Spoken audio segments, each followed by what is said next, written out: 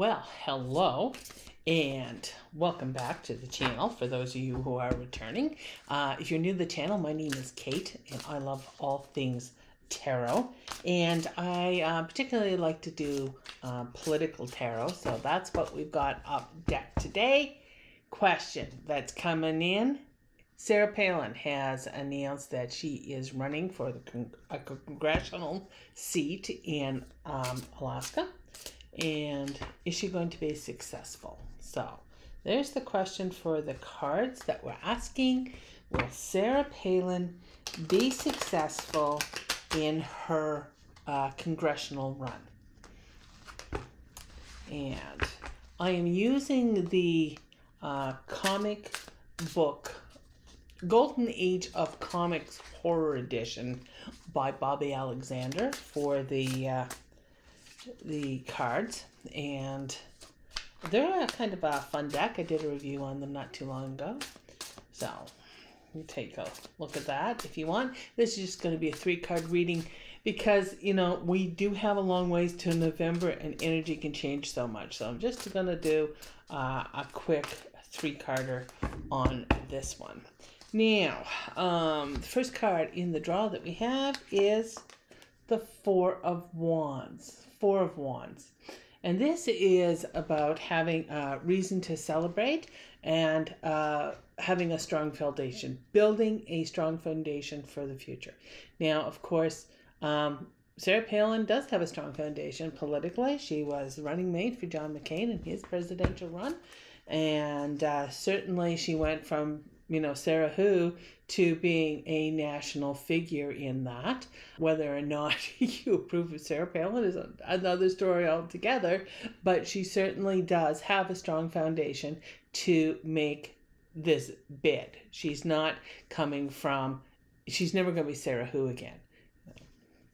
So she does have that press pull that you want when you're doing something like this. And she's probably one of the most well-known Alaskan politicians. The second card in the draw, and this is kind of the central energy on a 3-card draw, and this is the 8 of Cups. The 8 of Cups.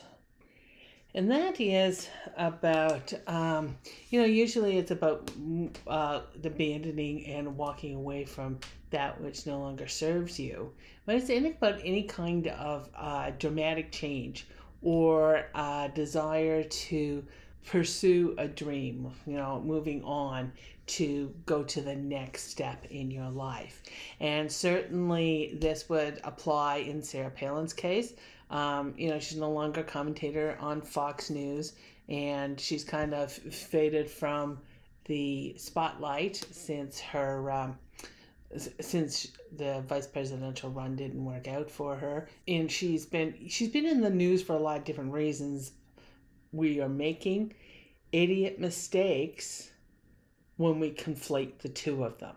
And the idea that Sarah Palin is an idiot and too stupid to, you know, whether or not it's raining out, is wrong. So she is got a good chance at doing this. And, you know, what she's done since the election hasn't really, you know, anything has really panned out. She's kind of been a little life on here. So she is at a new stage in her life, and she is moving on to what she wants to accomplish. And the final card in this reading is the Queen of Swords. Queen of Swords.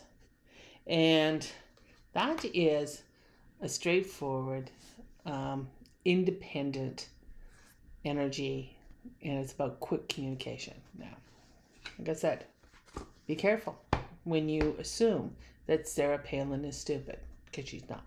And she's certainly able to think on her feet, and she is not shy about, you know, giving back what's handed to her.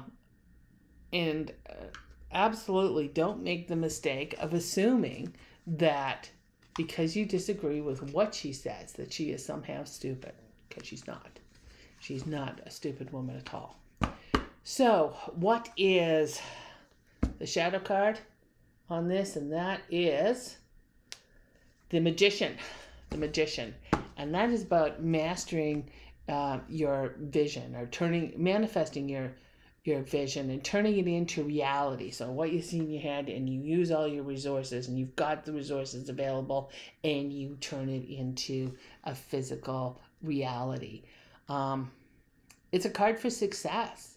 So to answer the question, is Sarah Palin going to be successful in her congressional run?